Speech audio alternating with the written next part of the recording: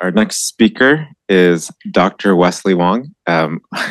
Wes is a research scientist at the T.H. Chan School of Public Health at Harvard. He's also a former IDM postdoc. Wes is an expert. If you just look at his papers, it's basically just a series of very innovative models linking genetics and epidemiology, and really trying to extract the most that we can out of complex genetic data to inform public health decision making. And today's talk is exactly in that vein. All right. Now I feel kind of bad after that amazing introduction, because I actually want to question the organizers of this session for sandwiching me between two AI talks. I apologize in advance. The things I'm going to talk about are far more unsexy than AI. But anyway, here I'm talking about a kind of inference framework for trying to understand how we can use parasite genetics to reconstruct transmission chains. And so, is this the clicker? Good. So, I'm a research scientist at the Harvard T.H. Chan School of Public Health, and we are focused a lot on trying to understand malaria genomic epidemiology. A lot of the work that we're doing within Senegal is trying to really understand how can we use the genetics of the parasite to understand something about the transmission of the malaria parasite in a given country, and therefore use that information to help inform public health decision making. And a lot of this work is done with Sarah Volkman in the back over there, and Dauda Njai, who's currently not here. But this is a very big, very large collaborative collaboration that really involves a lot of people. And I'm only able to really give a very tiny snapshot of all the work that is going on within this collaboration. So one thing that is unusual about the malaria parasite, particularly when it comes with the genetics, is that unlike almost every other infectious disease out there, it actually undergoes sex. And as a result, undergoes this process known as sexual recombination. And the consequence of this particular quirk of the malaria parasite is that the definition of strain in malaria genetics is a little bit fuzzy, because after a single transmission event, you can generate progeny parasites that share a significant proportion of the genome with the parental parasites. And so through this entire process, you're constantly generating new diversity that is basically a mix of the old diversity that's present in the population beforehand. And this actually causes a lot of problems with standard genetic epidemiology inferences, particularly if you're more familiar with the virus world. A lot of the techniques that are used to study transmission and to relate genetics to epidemiology that are used in other systems such as bacteria and viruses tend to have complications when it comes to dealing with this phenomena of sexual recombination or just recombination in general. But what's kind of interesting is that if we actually leverage the fact this is a unique quirk of the malaria parasite and try to understand what we can do with this genetic relatedness, it turns out from our empirical data, it suggests that this data can be used to try to understand connectivity within a particular country. Within Senegal, what I'm showing you on the top over there is a network graph that's showing you the amount of pairwise relatedness sharing across different sites within Senegal. And then within the subsets of it, kind of the relatedness structures between individual parasites or individual infections that we observe within a particular sampling region. And what this genetic relatedness is suggesting is that there's actually quite a bit of connectivity of the parasite within the country. Even though we have a lot of sampling sites taken from a fairly large geographic region, there's enough genetically related parasites between sites that suggest that somehow the parasite is moving across, or the parasite population is moving across the country, and therefore there's a lot of importation and potential migration happening within the country. And the question that I wanted to ask is, well, can we take this information and actually reconstruct a transmission chain? Can we use the genetic relatedness of the parasite to really understand who gave rise, which infection gave rise to what other infection, and therefore ask some serious questions, start addressing some serious questions about where are the infections coming from? Are infections local, or are they imported?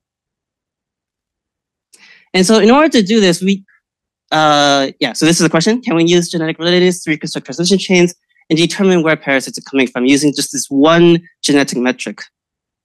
And so, this is kind of a diagram showing you how it is that genetically related parasites actually get formed within the population. And the goal of this is really show you that sexual reproduction in malaria is intimately tied with transmission history. for genetically related parasites to appear in the first place, you have to have first created a situation where an individual is infected with multiple parasite strains. So that's what's happening over there on the left over there with the blue and the red. Once this happens, in the next mosquito transmission event, if the mosquito picks up those two individual strains, this provides the parasite with its first opportunity to undergo sexual reproduction in the form of outcrossing, or genetic mating between two genetically distinct individuals, such that you actually create child progenies that are distinct from one another and distinct from their parents, but not completely. They're going to be about 50% the same.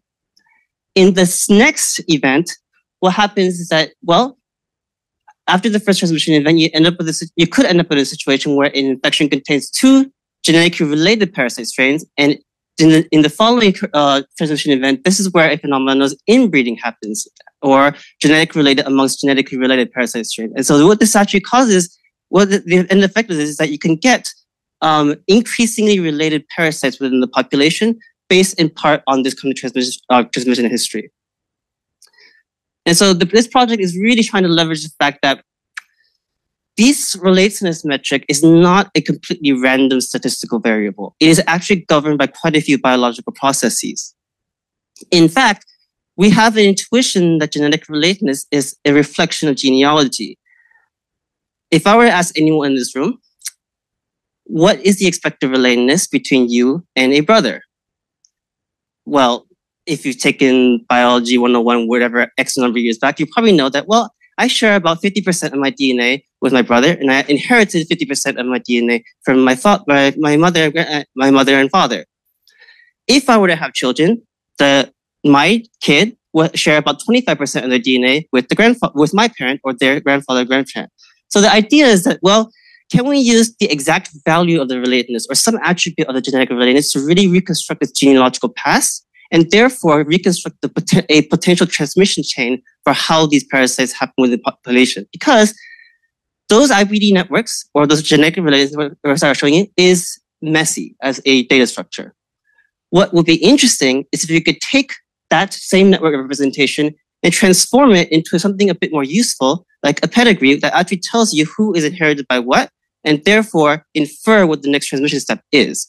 For this to work, however, the thing that we're most interested in is identifying those genealogical relationships that are indicative of vertical transmission. So specifically, the parent-child relationships, the grandparent-grandchild relationships, and so on and so forth. Because, and here's the most important logical leap, if you see two individuals and you look at the parasites within them, you identify one as being the parent, containing the parental strain, and you identify the other one as containing the child strain, then it's likely that the parental infection transmitted that parasite into that individual carrying the child parasite. And so it's the vertical chain on this pedigree tree is what I'm hoping can be used to reconstruct transmission history. And of course, this all depends on, can you even do this in the first place? And so what this approach is, the approach I took was to develop a likelihood model. Now, the very eagle-eyed viewers of this audience will recognize this is not a true likelihood model. It's actually a pseudo-likelihood model. If you would like to get into technical definitions, come find me afterwards. But anyway,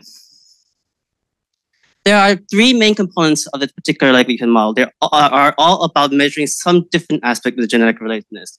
The first term is trying to evaluate the probability of a particular genealogical class based off of the total relatedness, or the total amount of genetic relatedness that is shared between any two individuals.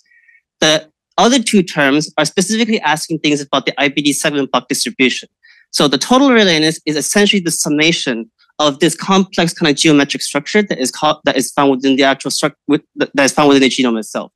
This plot I'm showing you is an IBD map, or an identity by descent map, that shows you which sections of each chromosome are genetically related to one another. In gray, that section of the chromosome is not related. They were inherited from two different parents. And in orange, that section is genetically related. They were inherited from the same parent. And so the question I wanted to ask and wanted to determine was whether or not, if we include not just the total relatedness between any two individuals, but kind of this kind of nice complex structure that's observed within the rest of the chromosome, or the rest of the genome, can we actually use these types of information to distinguish different parasite genealogical relationships, particularly the parent-child, grandparent-grandchild, and so on and so forth? So one other thing to note, I want to stress is that this likelihood function actually contains 29 features within it. So you have one feature for the total, the genome-wide relatedness. You have 14 for the number of IVD segments per chromosome, and 14 for the size of the largest IVD segment per chromosome. And so this is, even though it looks like it's only 3 terms, there's actually quite a few terms that are going to the likelihood model to try to do this particular inference. And so under the hood, this likelihood model is actually based off of the mechanistic meiosis model that actually simulates the expected relatedness and IVD segment block distributions for any. It's a simulation, basically, and it allows me to generate different expectations for every genealogical class. I'm not going to get into it too much here, but this model is calibrated to a new set of genetic cross data that was provided kindly to us by the Anderson Group, Sephardic Group, and the Vaughan Group, which are at Notre Dame, Texas Biomed, and Seattle Children's, those 3 organizations. And what was really exciting about this particular data set is that it actually provided me essentially 10,000 different comparisons to calibrate this meiosis model to and to actually inform the parameters of the likelihood model that I will use for inference. So this is the structure of the model. What I'm showing you here is the various genealogical classes that I'm going to be examining in this particular case. So there's, if I were to compare this guy, that's a parent-child relationship. This guy with this guy, it's a full sibling or a meiotic sibling, or just think of it as a brother-sister right now. Over here, P1 to F21, that's a grandparent-grandchild relationship, and so on and so forth. So there's a lot of relationships, outcross relationships that are being represented in this tree. And for convenience sakes, I'm going to start grouping them into first, second, and third degree relatives. First being parent-child and full siblings, second degree being grandparent-grandchild, full of uncatered half-siblings, and third degree relatives, which are the gray ones over there. What I'm showing you on the right is actually a visual representation of all the 29 features that are being used by the likelihood model, just to get the sense of the identifiability of this problem. Is it even possible to use these features to distinguish classes? And what you can see within this PCA plot is that, well, there is definitely identifiability between some of these genealogical classes, particularly if you're focused, oops, sorry, that's spoilers. Particularly based on the PCA plot, what I expect this likelihood model to be able to do is to distinguish first, second, and third degree relatives from one another. It's not clear on this PCA plot immediately, but I'm also hoping that it will allow me to distinguish between the first degree relatives, the parent-child, and the full sibling category, because the one I want for transmission tree reconstruction is parent-child. All right, so here's the actual inference results, classification results to get reference model for the simulated data and on the empirical data. In general, we're able to use this model to actually distinguish between first, second, and third degree relatives to a high degree of accuracy. But what is actually more exciting to me is that even amongst the first degree relatives, which is the parent-child, the full siblings, and this meiotic sibling category, which is a massive headache, and I will not explain here. Please find me afterwards. Again, this has to do with the fact that malaria genetics is weird, but essentially, we are able to actually identify with quite a high degree of accuracy what is a parent-child relationship from all these other different genealogical classes that are present within here. And this is what this performance is in the simulated data, and this performance is within some of the empirical lab cross data that are here. So again, because you sandwiched me between 2 AI talks, I felt pressure to put something that's machine learning related. So what I'm showing you here is if I were to take the same data and instead of using the likelihood or the pseudo likelihood function to actually do the classification, if I throw it into a neural net, what would happen? And although I kind of facetiously said I just threw it in because I'm a sandwich between AI, there's actually a purpose for this, in that technically speaking, I was not sure whether or not the features of this likelihood model were completely statistically independent of one another. The likelihood model, the way it's constructed, assumes that they're all independent. And so the question I wanted to ask is, what happens if they're not? What if there are some hidden correlation structures between these features that could affect classifications? And so my solution was, I'm not going to write down a function. I'm just going to throw it into a machine learning model and see if it can learn it, and whether or not the predictions it creates are going to be any different than the predictions that are created with the likelihood model. And the answer is pretty much the same. So again, I go back to my original justification. I threw it in because I'm sandwiched between 2 AI models. All right, so here's the piece that I'm more interested in right now. What can I use this to identify importations within the particular population?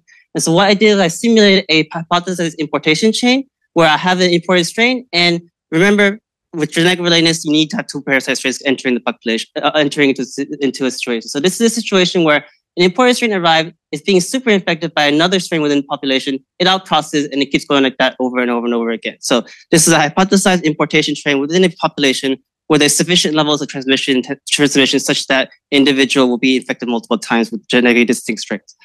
Under this one condition, we can actually classify these genetic relationships with a high degree of accuracy, particularly the parent-child ones, and therefore reconstruct the transmission tree off of it. Where it gets really, really, really, really messy is if you don't have this nice structure where you can guarantee outcrossing happening, but in a situation where inbreeding is more common. So this is a situation that would be more common in a lower transmission area where you're not guaranteed or not likely to be reinfected with a second infection. Under this particular situation, you can see that, yes, technically speaking, we can identify parent-child, it's kind of okay, but everything else kind of falls off a cliff.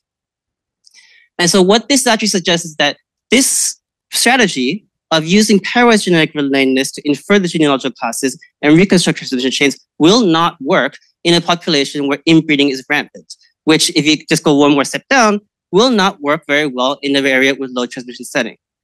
Despite this, there is an out.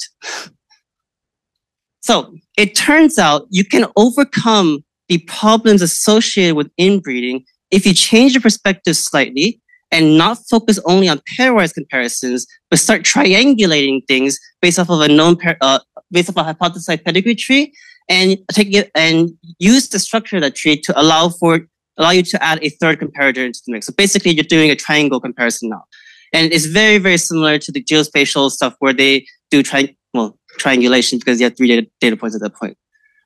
This is a oops. The pedigree tree I'm showing you here is a situation that was generated by us by the Anderson groups and who provided the data, where they actually generate a 2-generation cross. And they actually give us data for the parasites that are present in the first generation and the parasites in the second generation. And so the goal was, can we actually determine whether or not the parasites in the second generation were actually true F2s or grandparents of the original one, or some weird mix or back processes going on, because they have some specific questions about QTL, or quantitative trait locus experimental design that they wanted to assess. And so this was forced us to actually think about inbreeding a little bit more carefully and modify our likelihood function in order to take into to get multiple comparisons. And so basically, if you are able to have a tree and take advantage of the structure of the tree to enable multiple comparisons, you can indeed start to distinguish all these inbreeding classes from one another. And what is actually kind of interesting is that within the empirical data, what the model is actually suggesting is that the second generation progeny pool from the data they give us, most of them are not actually F1s. Most of them are actually the back crosses of a F1 that was generated in the first pool to one of the parental strains. And so this is kind of interesting for me because this is the first evidence of non-random mating or and assorted mating within the malaria parasite. Whether or not this is universal in the epidemiological world is another question entirely. It might have to do with some of the strange artificial conditions that these parasites find themselves in within the laboratory setting. But this is actually kind of interesting, and I'm interested in collaborating with them more just to see how much more this phenomenon of non-random mating will have in the future going on forward. But in order to kind of summarize, genetic relatedness can indeed be used to reconstruct transmission lineages if outcrossing is predominant, so it's in moderate to high transmission setting where there actually are related parasites, but superinfection is pretty high. Or if you actually have an idea of a hypothesized pedigree tree or a hypothesized transmission tree that relates a particular cluster of related parasites that you are examining. In this case, what you will be doing is not evaluating the likelihood of a particular genealogy, but evaluating the likelihood of a proposed tree. So in this particular case, what I would like to be able to do is to hook up this algorithm that we have with random tree generation algorithms. So allow us to actually explore, based off of the data that you have, what is the most likely hypothesized transmission tree that can explain the data and therefore help us identify where these particular things are coming from. All right, that was a lot. I would like to thank everyone with this collaboration. And again, because you stuck me between two AI talks, I would like to just close off on a slight sneak peek on a project that I'm thinking about, where I'm trying to think about how do we actually predict clinically relevant phenotypes from molecular surveillance or genomic data. Broadly speaking, this is a genotype to phenotype prediction problem, where we have to somehow be able to predict a particular phenotype or say drug resistance from a combination of genetic markers, which are very difficult to do because of many nonlinear interactions between genetic markers and phenotypic terms. I'm not going to be able to get into this too much, but this is a very machine learning heavy approach that involves synthetic data generation, try to fill in gaps with sparse data sets. And over here is just a teaser of synthetic data that I generated that actually mimics some of the empirical data that we've generated in the lab. Again, I can't go into this. Find me afterwards. Thank you very much.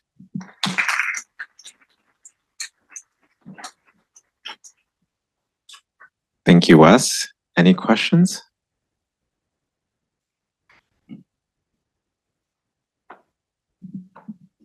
Thank you. Very interesting talk. I have a couple of questions. When you generate your parent offspring, the assumed mating is random, right? Yes. There's no, is it known or it is an assumption? Would be associative mating, which can bias, I presume, right? Yeah, so the construction in the meiosis model is such that I just take two parents and force them to mate. And so that model itself, because I'm not simulating population level things, it's just literally I have two parents, mate them, and create the expected distributions. In that case, it is considered random mating on that level for classification purposes. It's not random recombination, however, because the meiosis model does incorporate crossover interference and crossover interference and non-random placement of the chiasma that actually forms within meiosis. So that the distributions of relatedness blocks are not completely random. It is a little bit structured. Thank you. Another thing, you say you could use it to identify imported strains, right? But to do something like this, you would have to have more or less complete scan of local diversity, right? Since otherwise it would still be something common. So this gets into the second layer of inference, which is how do you quantify the relatedness or the IBD segment block distributions from the real data? And so from there, you are correct. Because the HMN that's used for inference does rely on an accurate sense of population level of frequencies. And so you might not require a complete scan of the population, but you do need enough data to get allele frequency estimations correct. Thank you. Thank you. One more question.